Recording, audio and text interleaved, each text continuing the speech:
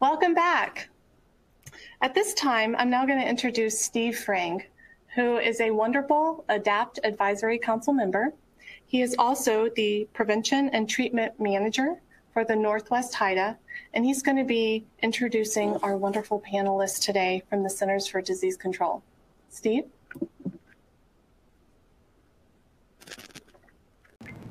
Welcome back. My name is Steve Frang, and I manage the Treatment and Prevention Initiatives for the Northwest High Intensity Drug Trafficking Area, or Northwest HIDA, and also serve on the Advisory Council for ADAPT. So we've had an opportunity to hear insights from the Office of National Drug Control Policy, the Surgeon General's Office, and the National Institute on Drug Abuse regarding their approaches to substance use prevention and how their agencies are moving forward to address current and future challenges. I now have the privilege of introducing the panel from the Centers for Disease Control. Dr. Rita Noonan is a sociologist and branch chief in the CDC's Division of Overdose Prevention. Dr. Noonan and her staff oversee prevention and evaluation strategies that support the CDC's $300 million program, Overdose Data to Action, or OD2A. OD2A is designed to reduce drug overdose deaths and related harms in the United States by providing funding to 47 states and 16 large city-county health departments to improve public health surveillance, implement evidence-based prevention strategies, and shed light on emerging innovations in the field. Dr. Noonan also works closely with several HIDAs, managing the public health component of ONDCP's overdose response strategy that links public health and public safety across 30 states. She's been the recipient of several prestigious awards, including a Fulbright Scholarship and a MacArthur Fellowship. She received her PhD from Indiana University. Grant Baldwin is the director of the newly created Division of Overdose Prevention at the CDC National Center for Injury Prevention and Control. In this role, he's responsible for monitoring trends in the opioid epidemic and other emerging drug threats, as well as identifying and scaling up prevention activities to address the evolving drug crisis. This includes supporting local drug-free community coalitions. Prior to this appointment, Dr. Baldwin served as the director of the Division of Unintentional Injury Prevention for 11 years, where he helped raise the profile of motor vehicle injury prevention, advanced work in older adult fall prevention and traumatic brain injury prevention, and established the initial CDC response to the prescription opioid overdose epidemic. He received his PhD in health behavior and health education at the University of Michigan. He received an MPH in behavioral sciences and health education from Emory University, where he is currently an affiliated professor. Karen Voetsch came to CDC in 2003 as a presidential management fellow after receiving her MPH in health behavior and health education from the University of North Carolina at Chapel Hill. In her 17 years at CDC, she has led a number of efforts in communication, strategic planning, budgeting, and partnership development for the Prevention Research Centers, the Alcohol Team, the Division for Heart Disease and Stroke Prevention, and the Healthy Schools Program. She has also helped to create new programmatic initiatives for several community-based programs, such as the STEPS program, Communities Putting Prevention to Work, and the Racial and Ethnic Approaches to Community Health program. Karen also has an international health background, having served in the Peace Corps in West Africa and as a CDC assignee on non-communicable diseases and road safety issues in Botswana. Currently, she's the branch chief for the Drug-Free Communities program within the Division of Overdose Prevention and National Center for Injury Prevention and Control. She lives in Decatur, Georgia with her husband and 2 children. And now, our CDC panel. Well, good morning. Thanks so much. It's certainly an honor and privilege for us to be with you. The three of us have a number of goals for this session. I'll be giving you an overview of the public health approach to drug overdose prevention and showcase, really at a macro level, some of our signature investments and treasured programs. And then Rita and Karen will drill more deeply into our ongoing work between public health and public safety and talk at some length about the Drug-Free Communities program. There should be ample time for questions at the end, so please type them into the managed Q&A or be ready to share them when we get there. Next slide. So you know the numbers well, but every time I hear them, they serve as a clarion call. We have lost over 840,000 of our fellow Americans since 1999. This includes almost 72,000 in 2019 alone, or about 197 per day, and that number has never been higher. The decline between 2017 and 2018 was likely caused by a temporary decrease in deaths from carfentanil in states like Ohio, Pennsylvania, Florida, Kentucky, and Michigan. And while prescription and heroin-involved opioid deaths are declining, deaths involving fentanyl and fentanyl analogs continue to skyrocket. And opioids are now nested in a broadening polydrug crisis driven by psychostimulants like cocaine and methamphetamines. To summarize, geographically in recent years, we're seeing a westward expansion of fentanyl and an eastward expansion of meth, and this is all pre-pandemic. Next slide. Because of the COVID-19 pandemic, it looks like, unfortunately, 2020 will be even worse. Staff from the New York Times queried state and local health departments, as well as medical examiners and coroners in the 14 states listed on the bar chart on the slide for the first portion of 2020. They found an average of a 13% increase in deaths, with deaths in some areas like Delaware, Washington, Wisconsin, Colorado, and Rhode Island being substantially higher. And data from ODMAP, a smartphone-enabled real-time monitoring tool launched by the Washington and Baltimore high-intensity drug trafficking area in 2017 and now being used widely, as you know, supports this conclusion as well. ODMAP-generated spike alerts have increased 191% between January and April of 2020 compared to the same period in 2019. And after March 19th of this year, when state-mandated stay-at-home orders started to go into effect, 62% of participating counties experienced an increase in overdose submissions. And overall, there was an 18% increase in suspected overdose submissions when comparing to the weeks prior to and following the commencement of the stay-at-home orders. Next slide. So CDC's work in this area sits within the Injury Center, within a division that I lead that was actually just formally stood up about a year ago, although formal funding for CDC began about 5 years ago, and we've been working in the area for about 15 years. So we have three overarching goals to help reduce opioid overdose deaths right now. There's an urgency of the now.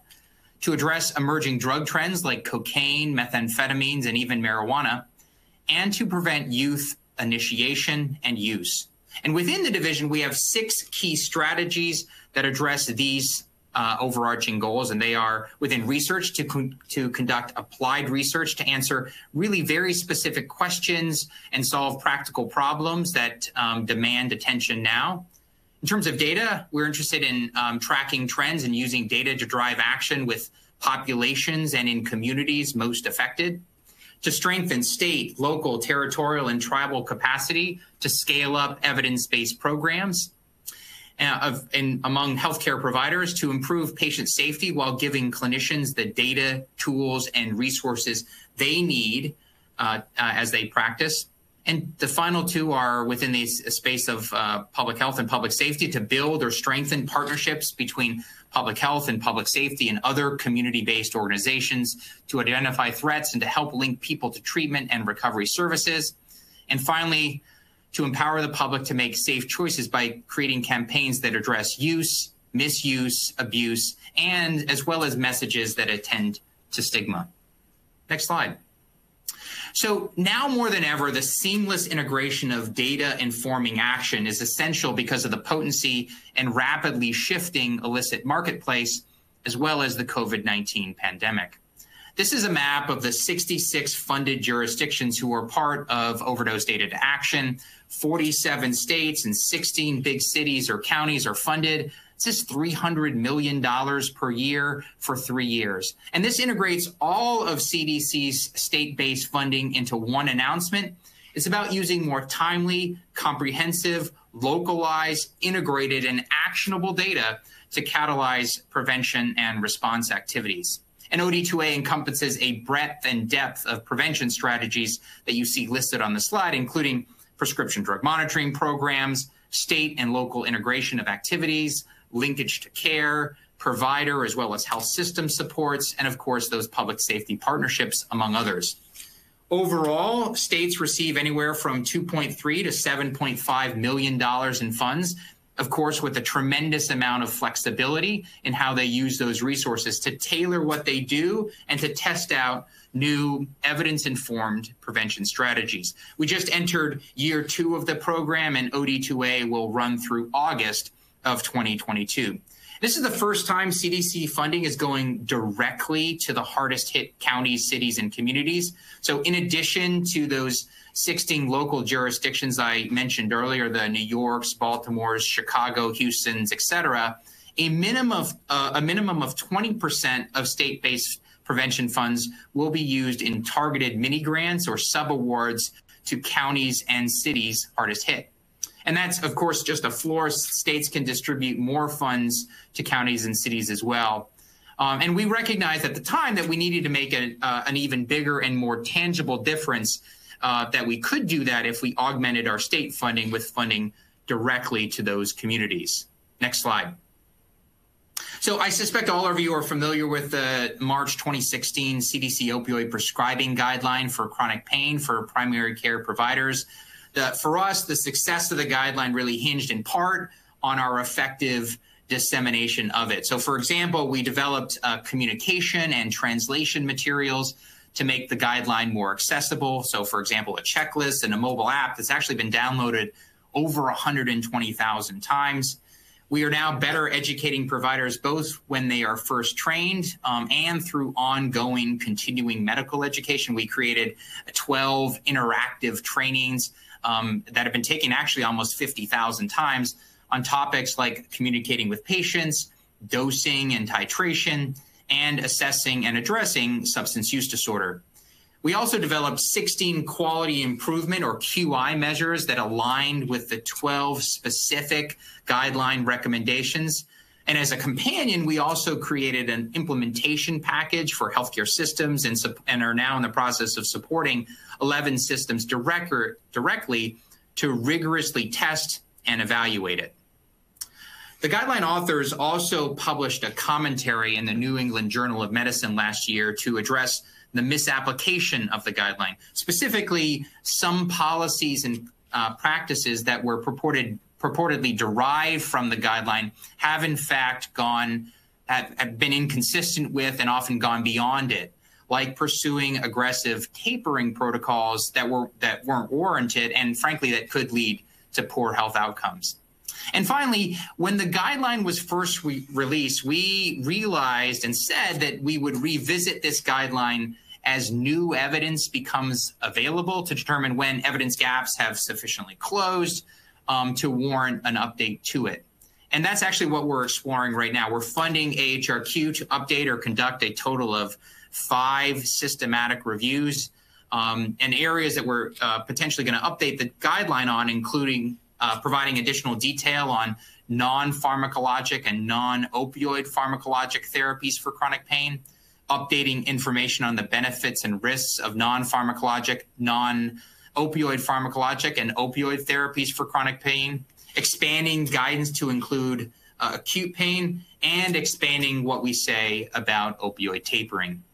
We've established and requested input from an expert work group that's part of the Injury Center's Board of Scientific Counselors.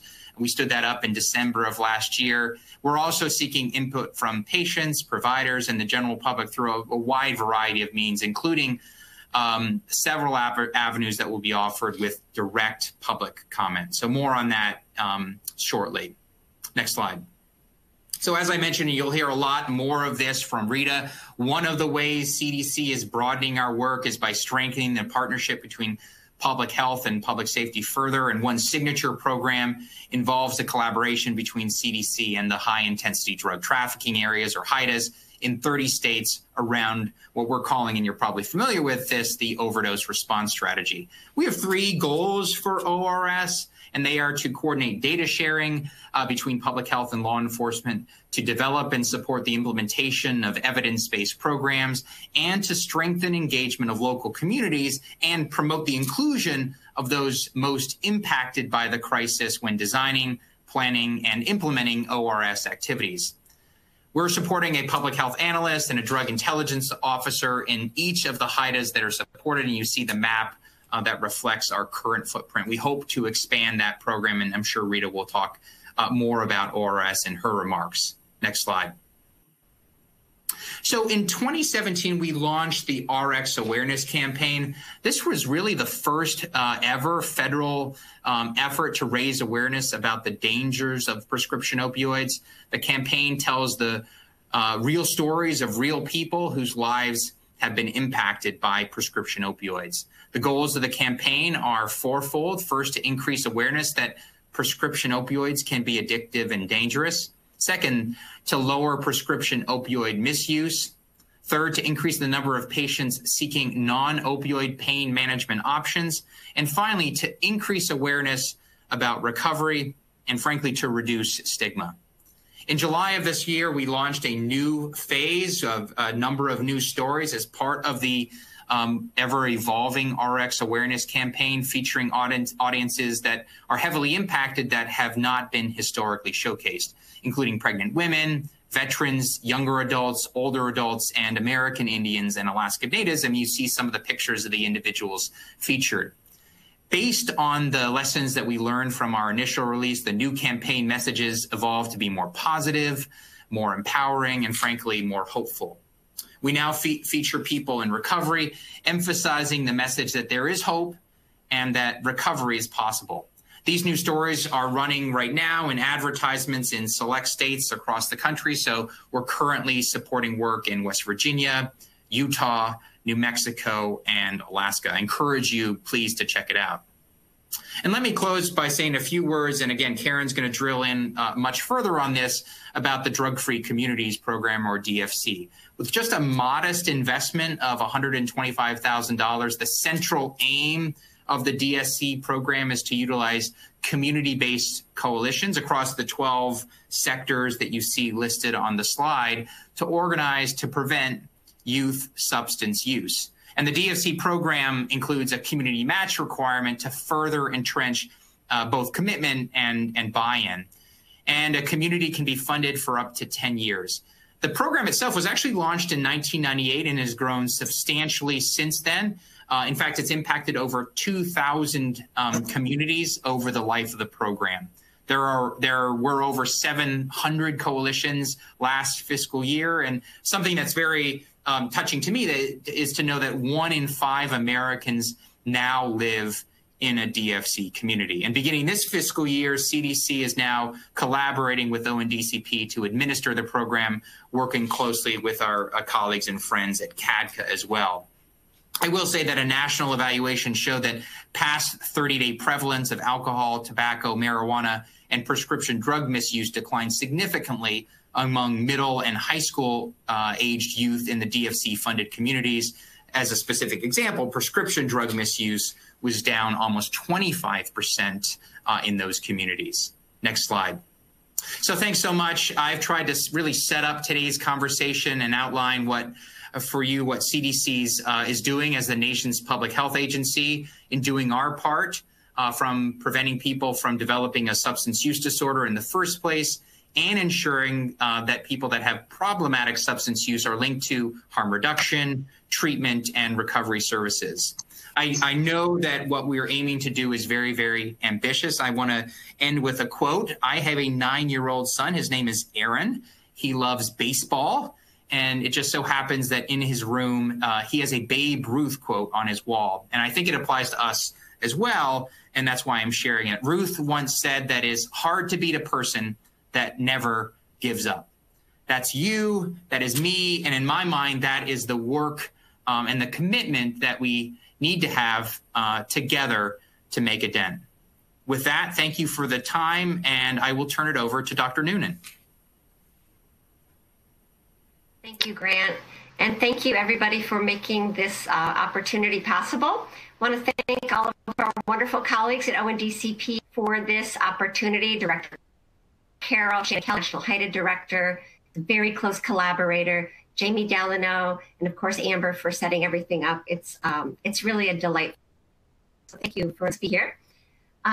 So as Grant had indicated, I'm going to to address of what you saw as the CDC agency-wide approach to addressing the drug overdose problem. And I'm going to highlight how we're working with public safety.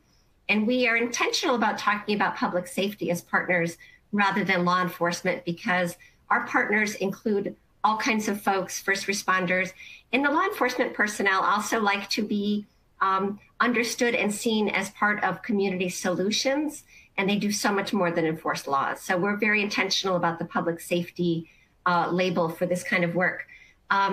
So as you can see, the slide shows the overdose response strategy. Grant already gave a little primer on this, and I'll dig in a little bit deeper, but I just want to say that this is incredibly novel. This was an approach that was funded first by ONDCP, and I think it was courageous and very insightful to try something new. This is a novel approach where we bridge public health and public safety. It started in 15 states with 5 HIDAs. And you can see now that we have public health analysts in 30 states and drug intelligence officers in many more states. So it's really growing and turning into a national enterprise. Next slide, please. So you can see we have, as Grant indicated, a very intentional collaboration. And the collaboration, Grant mentioned the goals, but the collaboration is intended to share data, to share strategies, with the intent that we can bring this kind of knowledge and support into communities so communities can address their own problems and devise their own solutions. So it's very, it's really meant to be collaborative at our kind of national level, state level, and down into the community level. So you can see that this slide indicates different ways that we are investing and supporting at various levels. You can see the cornerstone projects I will mention momentarily. That's a sort of the level of the entire initiative.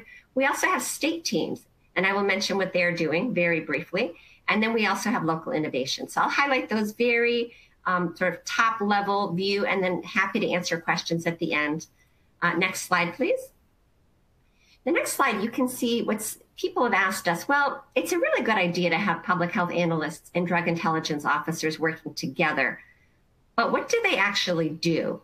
And I think that's a good question. And we're trying to be very concrete about the value that they can bring, again, to states and localities and to regions. And then when we bubble all of that up to a national level, how do we, how can we be of most help?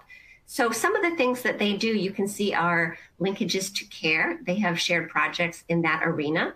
We had one report that highlighted linkages to care and those efforts that some might call a warm handoff, or taking a page out of the HIV playbook, linking people in care and trying to retain them in care to solve a disease problem. So we took a lot of strategies from HIV, and we have folks working together to link people who need treatment and care through public safety venues in many cases. We have data analysis. That's the second pillar you see there. We have different kinds of reports that we can use and share information together, again, to solve problems as locally as possible. You can see naloxone is one of our pillars. There are some efforts to, for example, provide prisons and jails with naloxone when folks are being released. It's a very, it's a time of high vulnerability for people leaving settings of incarceration. So there have been those kinds of efforts. And then certainly the fourth pillar, the spike responses, we've had just a wonderful collaboration with the Washington-Baltimore HIDA. Tom Carr, Jeff Beeson, are just incredibly innovative colleagues, have devised what you all probably have heard of as ODMAP. And I'll mention that a little bit later. But the information that we get has to do more than just be an interesting data sharing arrangement or fast information. Data has to be used for some purpose. So we've been working very hard at trying to understand, what do we do now? What should those responses be to a spike, for example? So we have our PHAs and DIOs working on those kinds of things as well. Next slide, please. So I mentioned one of sort of the most national level, at the level of the entire initiative of the ORS, we engage in what we call cornerstone reports. And this is our way to answer a question that affects all of us. We might have a question about something very emergent. And this is how the whole thing started. We drug on the streets. And the drug intelligence officers, we didn't understand very well. And so we engaged them and very quickly pulled together information across all the states. having done that, we said, this is a great way for us to quickly build information together. You can see fentanyl report, we've looked at things that we all care about, Good Samaritan laws. What is knowledge, understanding, and attitudes about that on the front lines with law enforcement officers and patrol officers? After that, we did a linkage to care report. And then the one that we're working on and finalizing right now, I think is really, really, again, it's innovative. It's new information that is helping us drill down into jails, which is a setting that was a little bit neglected, at least in our world. We had been thinking about prisons a lot. And then we realized from public safety partners that there's so much more traffic and people circulating in and out of jails. We really needed to understand more how jails can be part of protecting people and helping them get to care. So you can see that is our most recent one. It will be available shortly. And all of these, the other 3, fentanyl, Good Sam, and linkage to care, are all available. I'm happy to make those available to you. And Jessica Wolf, I think, is going to share those in her presentation. So let's click to the next slide. This is another one of the areas that I highlighted as where we put our little stake in the ground and how we can better understand what's going on and serve communities. We have pilot sites, which don't occur in every single HIDA or every single state, but we pick a few of them every year and we support them so we can grow evidence and really try to nurture and support things that look very promising. Again, these are locally derived, locally supported, and we're really trying to empower the folks who are there on the front lines. So we have a number of different things we've looked at. The bottom one is an example of an EMS post-overdose outreach program. And this is right here in Atlanta in Grady Hospital. And we're linking people to care and using a model that was used for psychiatric events where a team would go out and link folks to care. So we're trying to be as innovative as possible. So these are just some examples. Next slide, please. I would be remiss if I didn't highlight some of the other really important partnerships. Again, I could be here all day telling you about them, but I want to just highlight a couple of things and then just point you in the direction for resources. And Jessica Wolf can also provide some of those links in her presentation. So I mentioned ONDCP really was our big partner right out of the gates, really meaningful work with ORS. And then we said, there's probably a few more things we can do together. And I think we've had a lot of really good traction with what we're calling the KUKLI program. And these are little grants that go to communities. It's called Combating Opioid Overdose Through Community Level Intervention, or KUKLI. And KUKLI is, again, a shared enterprise with 2 federal partners, but again, trying to down to communities and learning from communities what we should be doing more of. So these really are little, like little seedlings, and we're trying to water them and see which ones should grow up into, big, sturdy oaks. So I think that's been, we're going to take some of those samples and bubble them up again and share them nationally. So thank you, Oni, for working with us on that. We also have a collaboration with Bloomberg Philanthropies. We have a toolkit that we're providing for communities that want to work with public health and public safety to use local data to drive decision making. And there's a model for that we have been borrowing heavily from that was used in New York City, but it really is evolving and growing, and it's tailored for every community differently. So you'll hear more about that later, but that's called the FAST toolkit. The third one there is the National Governors Association, and they've just been a wonderful partner for understanding policy level practices, strategies, the kinds of things where you would want the governor's office and people at that level to come together and really think about what can we do better. And we have a roadmap that we're developing with them. We've developed others in the past, and they're just a great organization for gathering people together. So that particular effort is trying to reduce risk among justice-involved populations. Stay tuned. We don't have that one fully developed yet, but we've made a lot of headway. The fourth one is the National Council for Behavioral Health. We have continuing work with them. And this particular thing I want to highlight is a toolkit for MAT, or medication-assisted treatment in criminal justice settings. You can see we've been trying to put a lot of effort on very disproportionately affected populations, vulnerable populations, and I think that some of these tools are meant to be shared widely. So you'll be hearing more about these. And finally, the Bureau of Justice Assistance. We have a good federal partnership with them and lots of little, again, seed projects. Some are in rural communities. We have statewide in some cases, so we can learn about how that tool for faster data and identification can be used and how it can really drive action. And a number of other things we're doing. So I don't want to belabor that too much. Next slide, please. I want to make sure Karen has her time. So just an example of one of the Kuklis. And as I mentioned, these Kuklis are meant to really understand local innovation. They're relatively small investments on the part of ONDCP and CDC.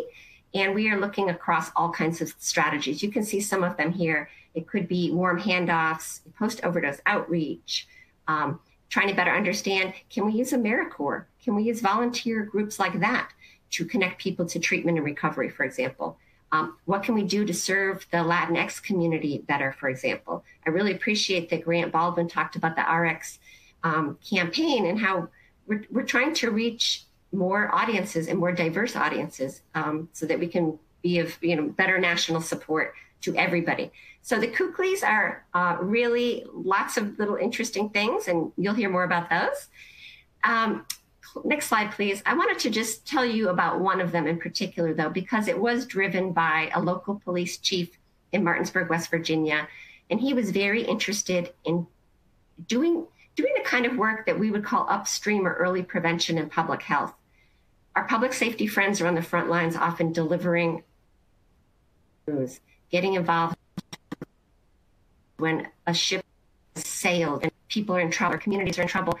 And this police chief earlier in prevention and helping people, children who've already been exposed to some risk, and helping families recover and get the care they need, and to break some of these cycles where children are exposed to what we call adverse childhood experiences. So this, I think, is a really wonderful, novel approach driven directly from our public safety partners. And we've been investing in this through Kukli and other venues to better understand how can we replicate this model? What can we do to support this so these kinds of activities can flourish and we can understand what they're doing or not doing? So next slide, please. I mentioned ODMAP. And ODMAP, you're probably very familiar with it, developed from the Washington-Baltimore HIDA. And this is an app that's on a phone, an Android or Apple format.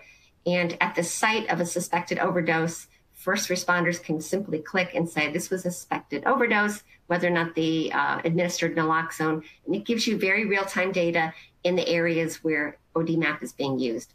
So we have doubled down on this. We think it's an amazing tool for communities, very innovative. Kudos to our partners who came up with such a fast way of understanding what's going on. And I think importantly, what do we do now that we have faster information? How do we learning and doing? Partners, tools you can use. Jessica Wolf's Thunder. There's a session later this afternoon, and I wanted to put a little teaser out there for you. We have some toolkits and things that are ready to be used, that are assisted treatment for opioid use disorder in jails and prisons. This was a collaboration across local partners. Shout out, it is online. And the second one, just wanted to put a teaser out for the FAST toolkit. And again, this is meant to help communities come together, figure out how could you do, for example, an assessment of your community. What kind of goals would you share? What kind of data would you bring to the table? Who needs to be there? How do we share information and take action? New York City has a model for doing this, but lots of other communities are doing the same kind of work. So we're trying to help everybody understand how they can do this if they so choose. So I'm going to stop there and just, again, thank you so much. This has really been a labor of love. And when I say that, it's a little tongue in cheek. I actually just got engaged to somebody that I met through doing this work. And he's the HIDA director in Ohio. So to say it's a labor of love, it has a whole new meaning for me now, as does public health and public safety collaboration. So anyway, I just want to thank you all so much. And it was a pleasure to be here. Thanks, Rita. My name is Karen Voetsch, and I am the branch chief for the Drug Free Communities Program at CDC. As of October 1, we are the day-to-day managers of the Drug Free Communities Program, and we're thrilled to be to have this program as part of our prevention portfolio in close collaboration with ONDCP, in particular Helen Hernandez and Victoria Kaminsky. And we've learned a great deal already about the program and are looking forward to our continued partnership and support of DFC coalitions across the country. Next slide. I wanted to start a little bit about the youth substance use in the United States. And this was a recent study that was released by CDC. And though we do see patterns declining, substance use among high school students does remain common. Approximately 1 in 3 students reporting current alcohol use, 1 in 5 reporting current marijuana use, and 1 in 7 reporting current binge drinking. Also, we have seen current prescription opioid misuse. So 7% of US high school students reporting using prescription opioids, and then over 14% reporting misusing prescription opioids at least once in their lifetime. Next slide.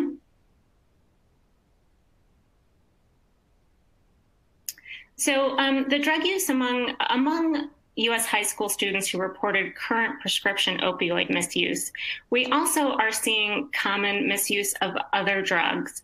So very high rates of previous 30-day marijuana use, alcohol use within the last 30 days, or binge drinking within the last 30 days. And also concerning is the use of cocaine, methamphetamines, and heroin among high school students who reported current prescription opioid misuse. So prevention at this stage is really, really important for our young people. Next slide. So Dr. Baldwin gave a really great overview of the Drug-Free Communities program. And this is a snapshot to show you the 700 plus community-based coalitions across the country that are working to prevent youth substance use. And when we talk about substances, it's fairly broad and includes a lot of the substances that I just referred to: alcohol, marijuana, prescription drugs, also tobacco and other illicit substances. And you see up in the right-hand corner some of the data that Dr. Baldwin had gone over about the reductions that certain DFC communities have experienced among middle school and high school students. Next slide.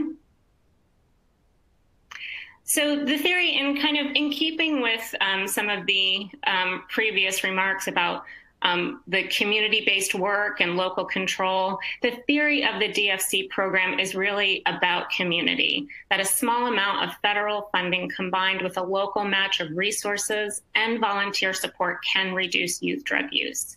And there's a real emphasis on the mobilization of community leaders to identify and respond to the unique needs and assets of those communities, and really focusing on the entire community to implement environmental change strategies. And when we talk about environmental change strategies in public health, we really talk about the environment, where are kids, how are kids' schools, how are kids' communities, homes, where they play, how is that preventing youth drug use, and how is that supporting youth to make sure that they have limited access and availability to substances.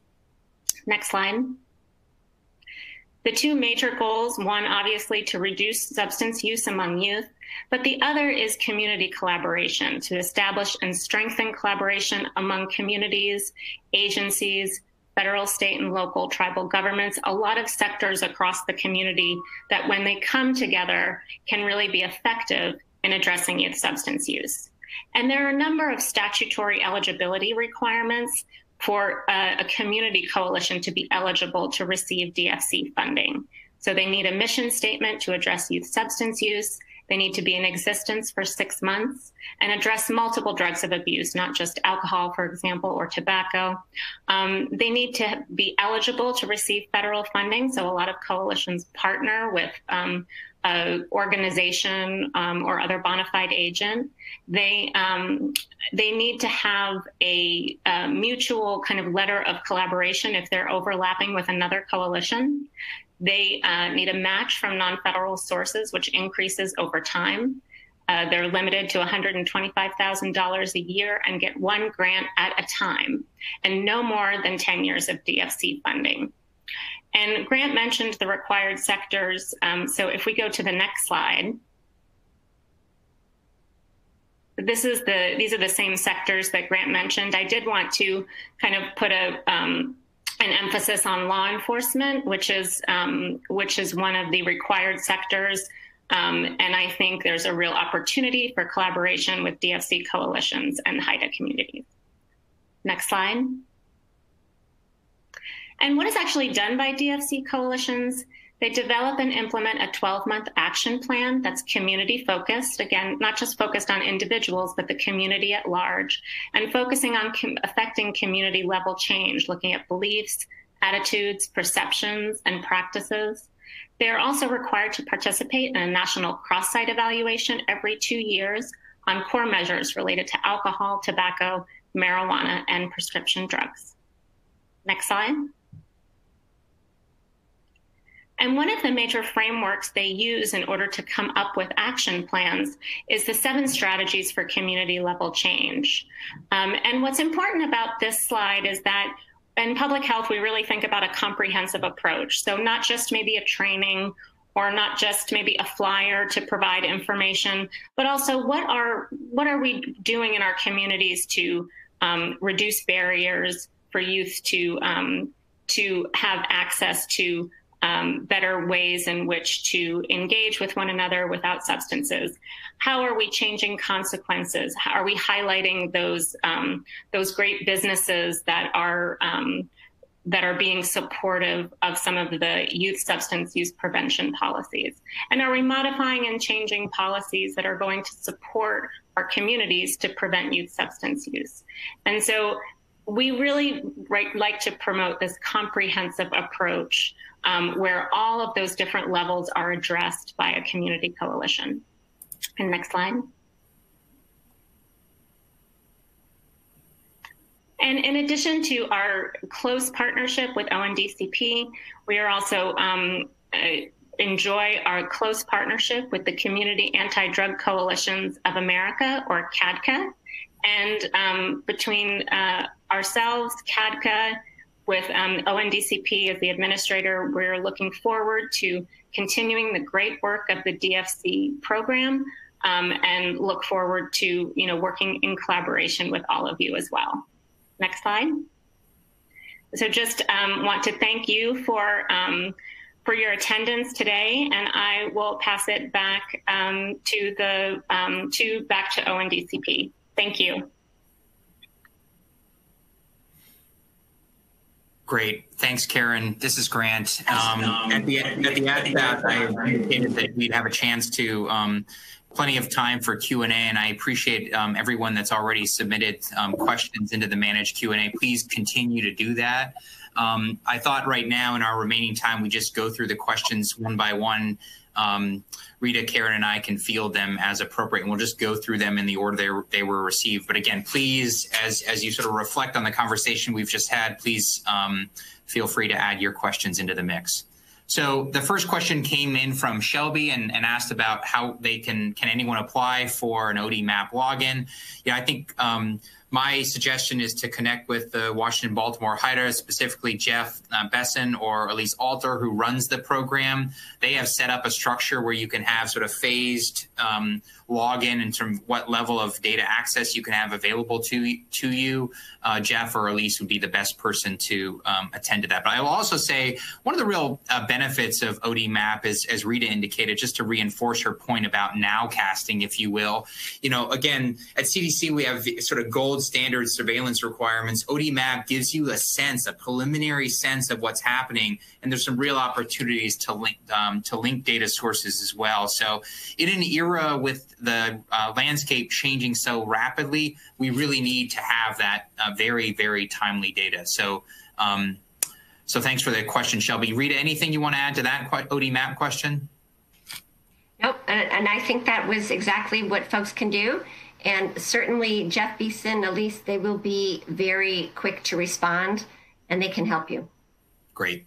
So the next question was from James, and I think it was more of a comment. He was saying, well, he He agrees and feels that the overdoses have increased during the pandemic. He wonders what the real increase is and believes that reporting may actually be prioritized and improved year over year. I think that's probably true, but I think there's enough information out there to indicate that it's a true increase. And I think we've all experienced sort of the realities of living through a pandemic, unfortunately, exacerbate things that ultimately potentially drive somebody to use in the first place. And by the way, I would say if the numbers hold, if any, even just a 10% increase in deaths and the provisional estimates that I showed from 2019 hold, we're looking at potentially over 80,000 Americans losing their lives to an overdose in 2020. So there's some real sequelae associated with the pandemic, and this is just one of them. And frankly, just reinforces why and how much further we have to go and how nimble we have to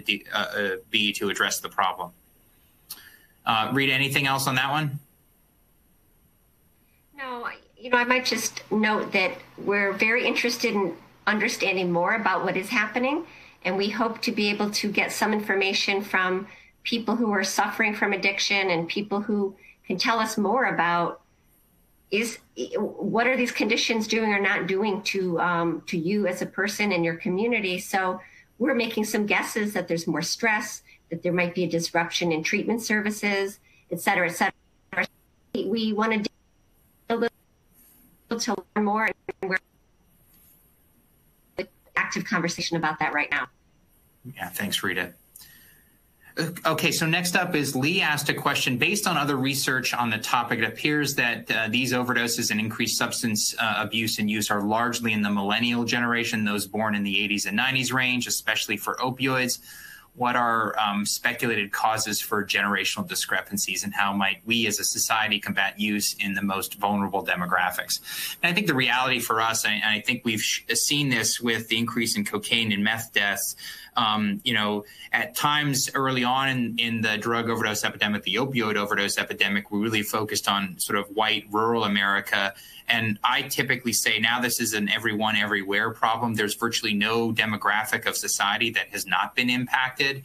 And I think the polysubstance crisis is an indication of that because there was differential demographic trend use. So perhaps there are different generational differences, but I think for us at CDC, we're really focused writ large on, use is going up in virtually every age spectrum. Okay. Molly next asked a question. Does this funding complement and or are these conversations occurring with SAMHSA so there's not duplication of services? Of course, yeah. So we work very closely. We see ourselves, obviously, as our CDC's name indicates, on the prevention side.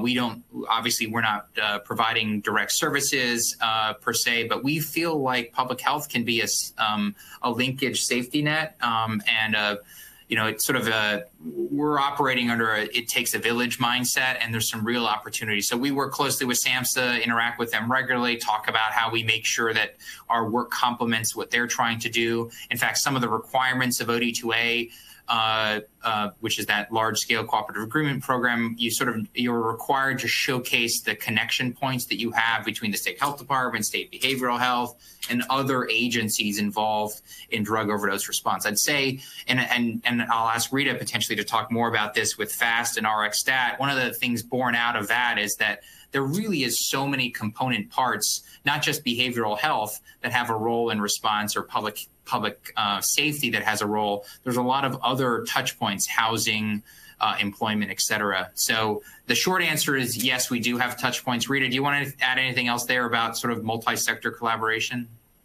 Yeah, no, I think you really hit the nail on the head that, we have spoken at great length about the importance of public safety, obviously behavioral health, treatment providers.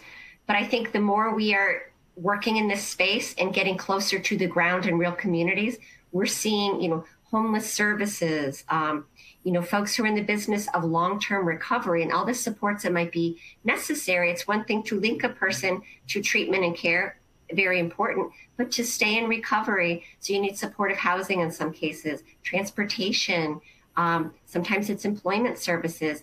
We've had all kinds of players at the table at state and local levels. They know how complex the problem is and just how comprehensive solutions. But I think you said it very well, Grant. It's of partners. Great. Next up, Anna asked, I think, an easier question for us to answer. Could you say the name of the program again? So our large state-based program, the one that funds the 47 states and 16 big cities and counties, is called Overdose Data to Action. And we named it intentionally to show what we're trying to do. Basically, how can you use timely data to drive action in the communities hardest hit? And we're really pressing for faster, both fatal and non-fatal data collection. On the fatal side, we're getting much more circumstantial information. Again, much like FAST and RxData are intending to do. The hope here is basically, if you know, and we just came out with a vital signs a few weeks ago with colleagues in the division put out, which just remarkably well done, that showed a fairly significant number of people had a natural touch point at some point immediately preceding their death that could have been a linkage opportunity to either, provide them with naloxone and or link them into long-term recovery. Okay, next is a question from Kate. She asked, do health insurance policies support non-medical pain therapy through broad coverage, massage, acupuncture, et cetera? I mean, I think that's a great question, Kate. I think part of what we're doing is, as the evidence base builds on what are the non-pharmacologic therapies and their utility for long-term pain management, I think insurers are broadening what their coverage. Of course, it's insurer specific, but as you know, larger health systems and insurers are being more and more responsible opioid stewards as we better understand the risks and benefits of long-term opioid use to make sure, are there cases where people should be on long-term opioid therapy? Yeah, there probably are people who have done well for a good while, but in many instances, the risks outweigh the benefits. And so we want to make sure those other options are available, and that, I think one of the big take homes for us is that pain needs to be adequately treated. We are absolutely interested in pain being adequately treated. We just we don't want that treatment modality to ultimately put somebody at risk. Okay, and the next question is from Michelle Park. She asks, are the RX campaign real stories on the CDC website? Yes, I'd encourage you to go to cdc.gov/drug overdose. You can navigate from there or just Google the RX awareness campaign. Even the most hardened among us are likely to be impacted by these stories. The longer versions of the stories really hit you in the heart and in the gut in terms of the realities of and the tragedy and the struggle that people had to go through in their if they've lost a loved one and they're telling that story, or their recovery journey. Just incredibly powerful, and we think it's a natural complement to the great work we're trying to do with data and data sharing. So the next question from Valerie, I think we've partially answered. Is SAMHSA connected to this work as they've built out a prevention infrastructure for decades? Yeah, I think the short answer is yes, we are actively working both directly with SAMHSA as well as through our state and local counterparts to coordinate with behavioral health. The reality for us is that with the trends we're seeing in drug overdose, we're not nearly where we need to be. We've seen a plateauing, as I mentioned, in prescription and heroin-related deaths, but fentanyl is really a scourge for us, and so there's plenty of opportunities for us to collaborate across the federal, state, and local landscape, and we're pursuing all of those avenues vigorously. So the next question is from Kristen McConnell. Again, please keep the questions coming in. How can community coalitions utilize the CDC guidelines for prescribing opioids to reach and engage prescribers? Maybe I'll ask Rita to take this after saying, I will say part of what we're doing through OD2A is supporting academic detailing to prescribers in local communities where prescribing patterns appear to be outside of standard medical practice. So community coalitions, I think, can work with their state and local counterparts to support that academic detailing to reach their local prescribers. It's unfortunately sort of a classic Pareto principle where you have a very small number of prescribers prescribing a large volume of pills, and something we need to attend to. Rita, do you want to say anything more about academic detailing? Yeah, just that comes up a lot, and some folks don't know what detailing is. It's essentially following the model that pharmaceutical companies have used to have one-on-one interactions with clinicians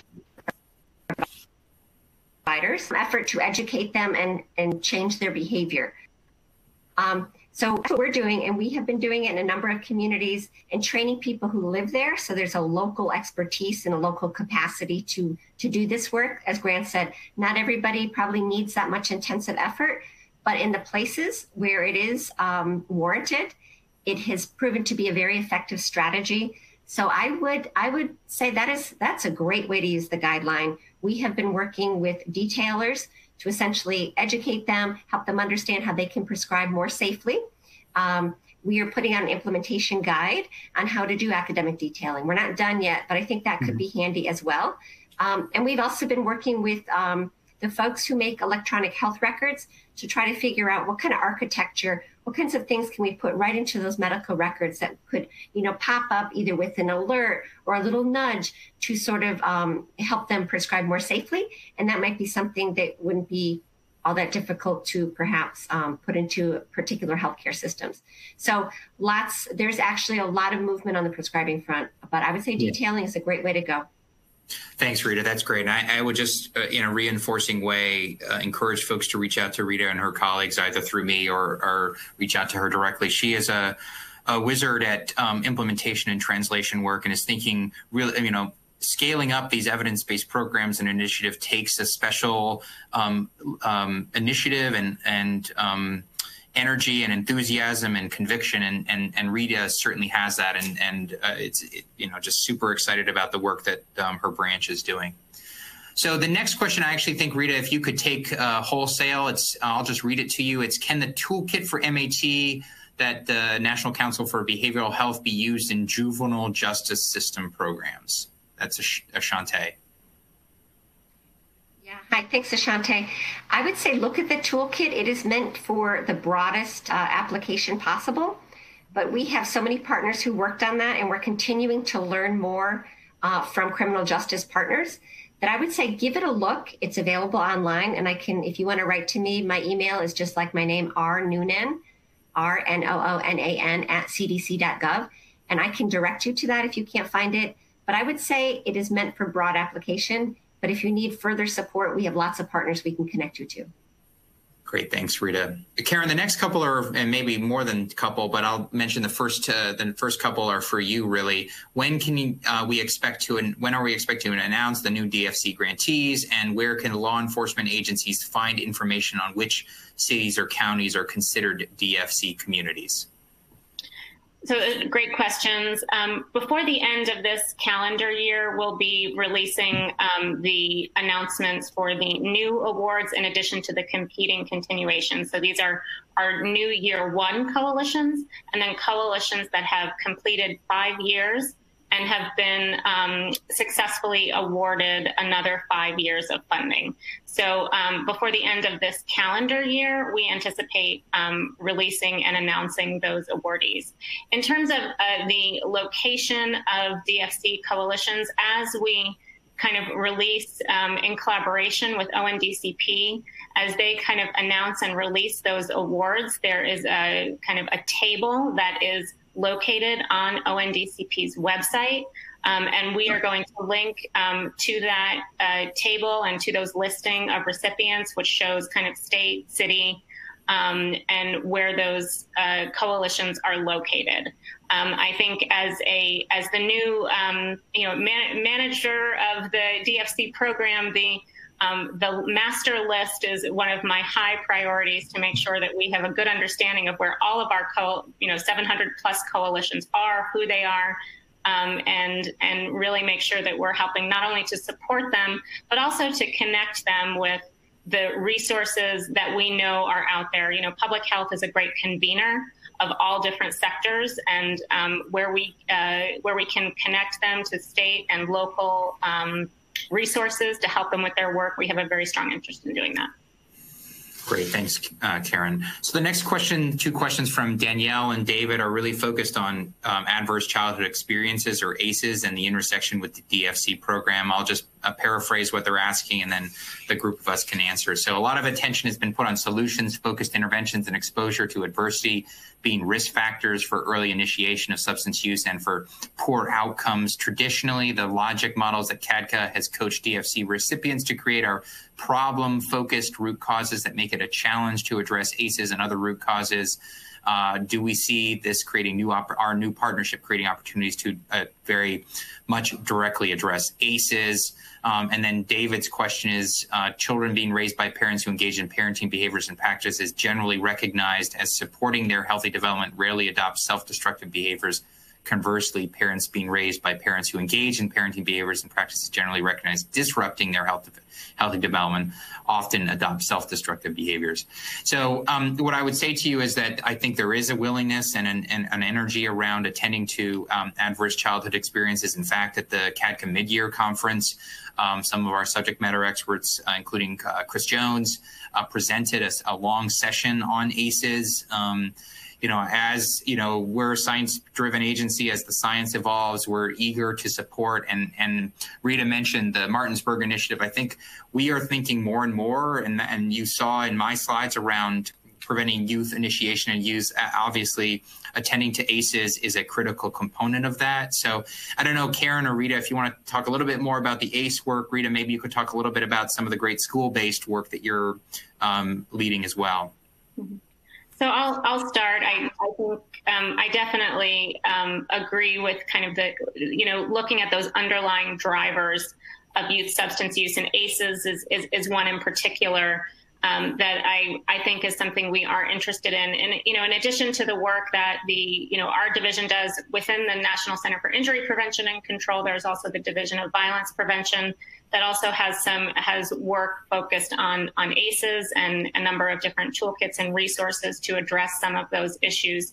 So where it makes sense for a community to focus on those issues, I think we'd be very supportive of that in collaboration with CADCA and ONDCP, who I think are also see the kind of drivers for youth substance use prevention, and ACEs see a real link there. And then in terms of parental behavior, I think that the fact that in addition to looking at youth behavior, there's also parental perceptions and practices that are also captured as part of the data that's collected for DFC coalitions. So we certainly understand about those parental practices as being impacting kids and their behaviors. I'd also state that it is the environment within which that family unit exists that is also extremely important, and also a really great opportunity for comprehensive prevention strategies. Thanks, Karen. Rita, do you want to add anything to that? Yeah, is my microphone still on? My screen did something funny. Can you hear me? Yeah, we can. Oh, good. Oh, good. Thank you. That's why I'm afraid to ever put my mic off. So, thank you, Karen. I think that's all great. There's actually a huge body of science and research about adverse childhood experiences. Our colleagues in our center have done really wonderful work. But just a couple things about parenting in particular, I want to just make a note of. That I think the good news is there's actually a lot of evidence for parenting programs being effective.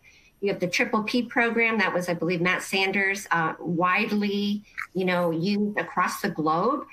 Family support centers. There are things that we're peppering into, for example, the Martinsburg Initiative, that's based on actually a lot of, evidence about what's been working and what is feasible within communities and desirable. So I think that's kind of the good news. There's also just a lot that we're learning about how we can link up all these things. And, Dr. Baldwin mentioned school-based programs. There's a good number of them that have shown some effectiveness. Sometimes we are, I think, a little too optimistic about the big effects you might get.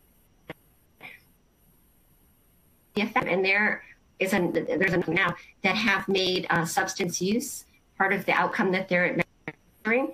And so schools can make much better use of those kinds of things. Of course, under COVID, now we're trying to think about how do you implement them under these conditions. But I think the good news is there's a lot of research, a lot of evidence. There's a lot of tools in the toolbox, and I think we. Great. Thanks, Rita. We only have a couple of minutes left. I'm going to try to do some rapid fire to get through. There's a number of other robust questions. Karen, any major changes anticipated with the DFC program now that we are providing administration of it? No, I don't think there'll be any major changes. What I do think you'll see is much more of a continued connection between our substance use and youth substance use prevention partners and coalitions and the partners that we fund out of CDC at the state and local level. And that increased kind of partnership and engagement is what we're really focused on, and don't anticipate any major changes to the program. Great. Michael asked a question about sustainability after funding. I would say on DFC program, part of why the match requirement is in place, I think, is to build up that sustainability. You want to say anything else about sustainability, Karen? All DFC coalitions are required to develop a sustainability plan also. And I know that's something that we as as a federal public health agency, in addition to in partnership with others, really want to support coalitions in their sustainability planning and next steps. There's another question about when will DFC project officers be available for virtual site visits? I know we've just stood up a very substantial branch and you've built out a great team. What say you about virtual site visits? So I think we're looking towards the latter part of 2021 to really start full-on virtual site visit engagement. We really want to make sure that we set up the best possible framework for those site visits. We have some lessons learned. I know ICF, the contracts with ONDCP that help support the National Cross-Site Evaluation, is starting to do some virtual site visits. So we really want to get some lessons learned from them as we do some robust site visits towards the latter part of 2021. Great. Well, on behalf of Rita, Karen, and I want to say thank you again. Thank you particularly for all the rich questions. I apologize that we weren't able to get through all of them. Hopefully that's a reflection of your interest in what we were talking about. Happy to, it's just been a real privilege for the three of us to be here. So with that, let me turn it back to our ONDCP colleagues. I don't know if they need to say anything before we transition to the next session. I guess we are closing out and adjourning for lunch. Do you all need to say anything, ONDCP, or should we have people enjoy their lunches? Yeah. Yes, we do, Grant. Thank you so much. Thank you. Thank you, Grant, Rita, Karen. Wow. I'm still kind of digesting a lot of what you just mentioned on several of your different programs, but also a lot of the resources that you have that maybe not others are aware of. And I appreciate the deeper dive into some of those. Thank you very much for that. Your insight into your ways of thinking, not only you, but the Surgeon General and ONDCP with Director Carroll and Nora Volkov with NIDA. I feel like we have, to use Grant's words, really experienced a very rich morning today of content. And you have done so beautifully in laying that stage and setting the stage for our afternoon workshop and resource panel to be held later today. I did want to follow up with one thing. ODMAP has a website, and that is odmap.org. So any of you who did have some more detailed questions about ODMAP, please reference that website. It's a wealth of information and can guide you in the right direction. I also wanted to highlight one more time that at the bottom of your screen, the left-hand side, you should be able to see your event resources tab. It does show an arrow next to it. And if you click that arrow, it will unveil several different resources that are available to you. We have been adding additional resources throughout the day based on some of your requests. So please continue to access that. And I believe that all of those resources that have been added, even from previous sessions, will be available in future sessions as well. Is that correct, Amber? Yes. Okay, so now we are going to break for a 1-hour lunch. We will see you back at 1:15. And I just want to put a plug in here. We're going to be showing our questions from this morning to allow you to reflect as you're having something delicious over lunch today. Reflect on your movement towards extraordinary, and we're excited to bring the National Prevention Science Coalition in this afternoon. It's a very dynamic presentation, and they will be leading what we're calling a cognitive workshop, a mental and cognitive workshop on moving towards extraordinary. So we'll see you back then.